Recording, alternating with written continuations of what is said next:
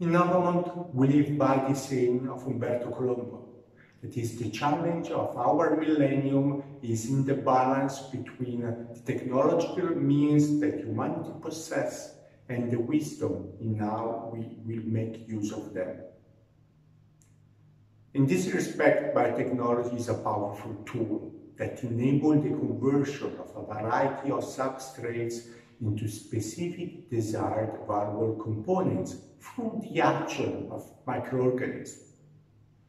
So it is not surprising that biotechnology has been exploited by the growing bioplastic industry since decades to obtain valuable bio-based building blocks such as lactide, but also biopolymers such as polyhydroxyl canoates from biomasses.